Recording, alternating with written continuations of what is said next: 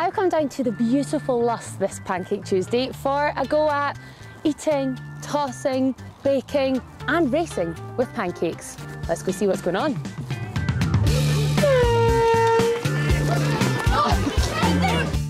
It's a bake-off and pancake races for the villagers, for visitors to the village and everyone in the local community really, and also people who work here.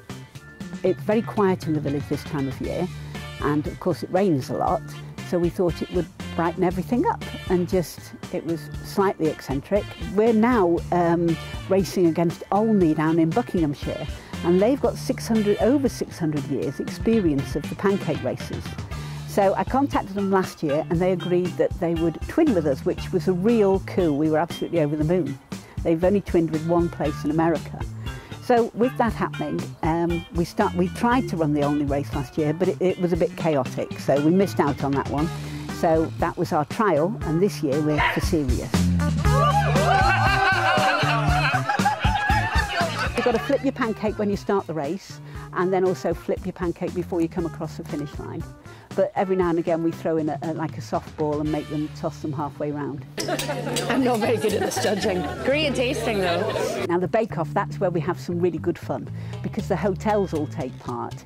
And we start off with the cordon bleu no holds barred pancake, and that is really serious competition. That's where they can have 3 chefs this year to make 1 pancake, although I think they're making 2. And they're also baking against the ladies of the village who are doing their traditional pancakes. So that gets really serious, that one.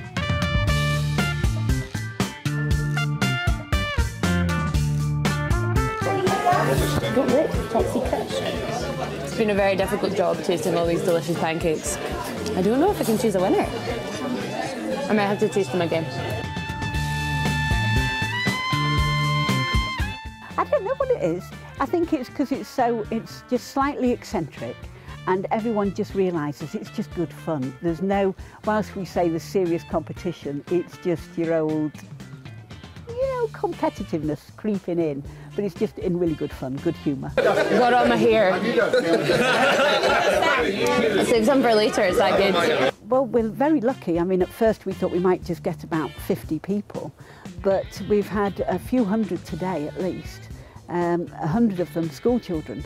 So it's growing, and I think if we hold it next year, which we will do because we're out for the challenge, we will have even more.